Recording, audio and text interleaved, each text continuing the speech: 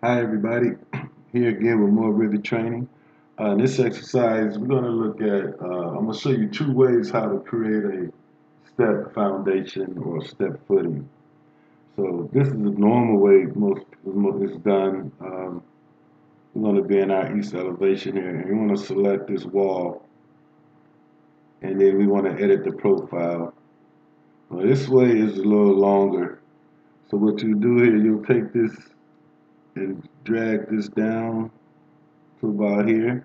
So basically we're doing this whole profile, and we'll pull this dot, I would say about there, and then we'll draw these lines in.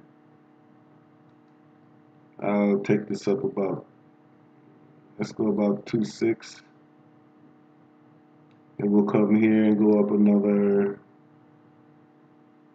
This just depends. You can go any dimension the engineer wants, and we'll come across here, go just to there, and we'll go up another 18 inches and come over here, and then we'll close this shape off with this trim to extend. And then once we have it in, we'll just click finish. And then there you have your, so look at this in 3D view. It's looking shaded here as well. So there it is in our 3D view.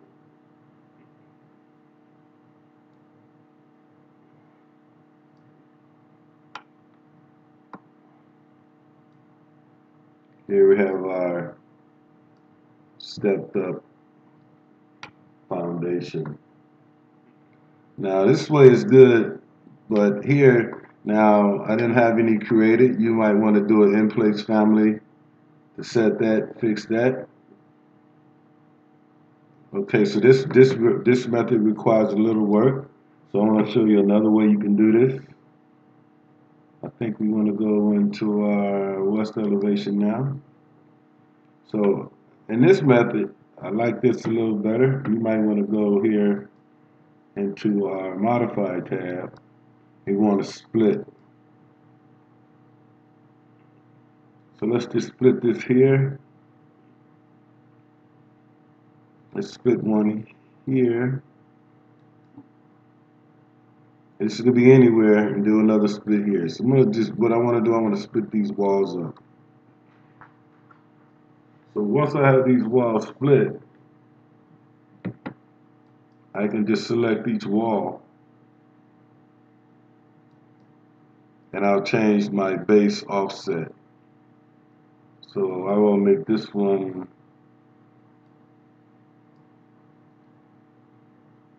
okay, let's do it like this. Make this simple. Let's make this 1 foot for this wall.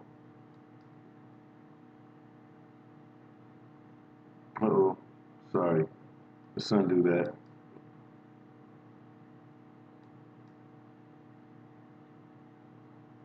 Make it 1 inch. Let's make it 1 foot.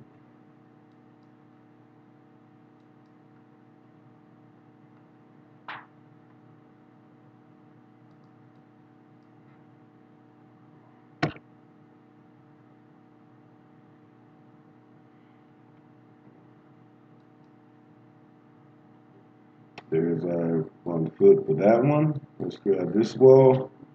Let's make this one 2 feet.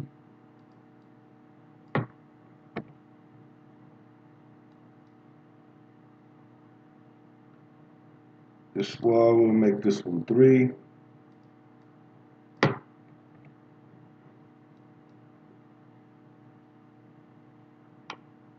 And this one, let's make it 4. Just keeping it real simple, folks. And click apply. Now, by splitting the walls, if I go into my 3D view once again here, and let's go over to the left side.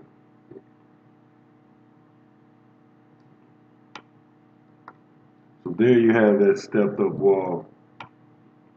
But now, with splitting the walls, we can do this. You can select this wall here. And we can grab this little dot and pull this over, let's say 1 foot, and it joins in. And we can grab this wall, or either footing, and bring this over another foot.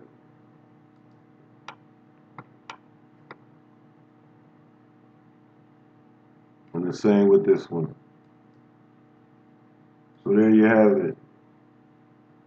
Two different types of footings, stepped up footings in Revit 2020. So I wanted to show you that I had a question about this brief video. So I mean, you can do these either way, but over here I think you might want to add a family, an in-place family, or this one by splitting the walls here and just pulling it to join into the other footing. So hey folks, thanks for watching. Like this video, comment, or subscribe. Be nice to join me and all of the others in Revit training. Thank you and have a good one. Bye.